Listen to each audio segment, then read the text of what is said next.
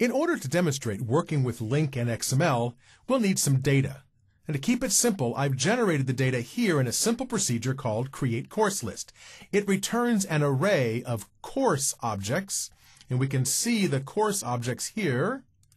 And course does nothing more than get and set the values of 3 fields and provides a constructor for a title, a year, and an author associated with the course.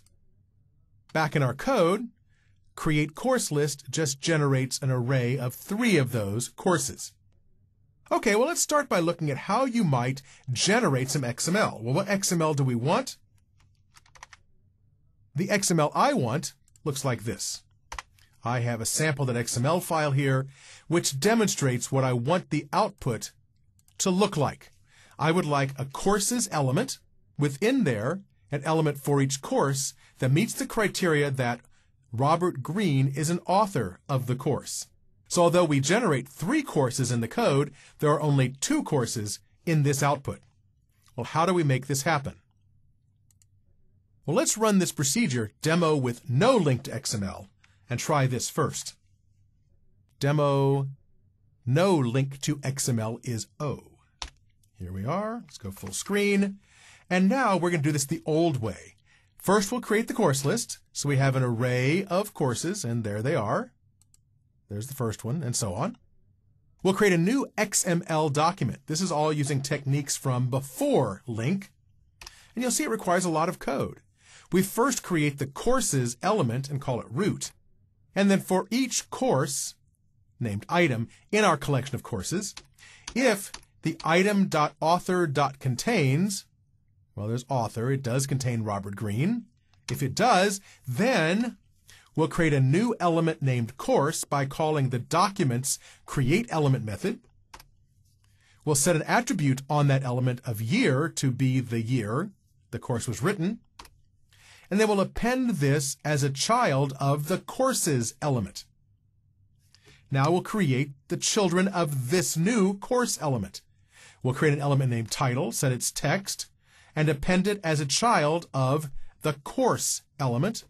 Do the same for author, append it as a child of the course element, and repeat that for each course in the collection of courses. When we're done, we'll append, we're not quite done yet. There we are doing the last one. When we're done, we'll append root as a child of the document, so it's now connected with the XML document, and we can display the results. And you'll see that we did generate that same XML. It's not formatted correctly, but it is well-formed XML. You can see the courses element within their course element. Within the course element, we have an attribute for the year and an author and title element. Then a second course element, and within it, a title and author element. So it is exactly the XML we wanted. It was just difficult to generate. Well, let's do the same thing. Well, let's look at the new way of generating XML content. This is option P here.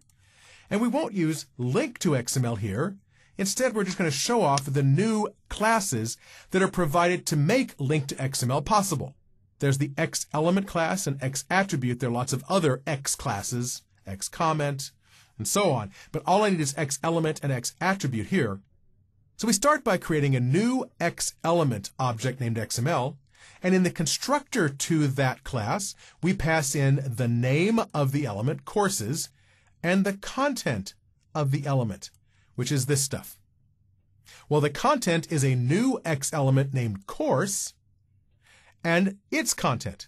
Well, it's got an attribute named year, the value of 2005, an XElement named title with the title of the course, and an XElement named author with the author of the course. If we run that, you'll see without really writing much code at all, we've generated this very simple XML.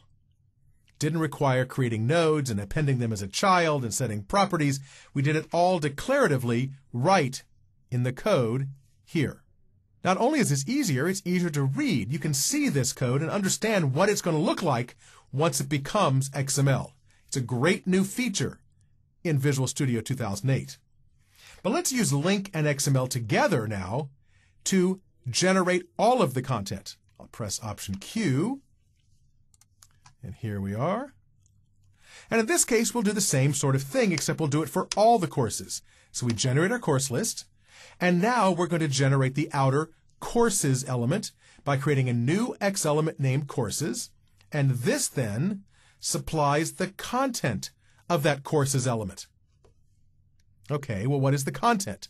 From course in courses, here's our courses variable.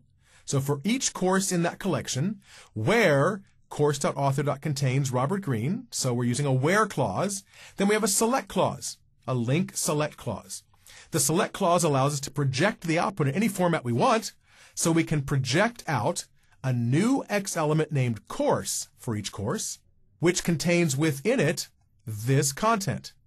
And the content is a new attribute named year with the year in it, a new element named title with the title in it, and a new element named author with the author in it. And we repeat that for each course in the full list of courses because that's what the from clause says to do. So the from clause indicates where to get the data, the where clause indicates how to filter it, and the select clause indicates how to project the data into the resulting X element object. If we run at full speed, we get the exact XML output we wanted.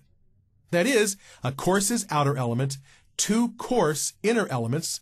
In both cases, Robert Greene is an author. We get the year attribute and title and author child elements in each case. So here, we've used LINQ-to-XML to generate the contents of this courses element. We haven't done any querying yet. We've just generated new XML content using LINQ-to-XML.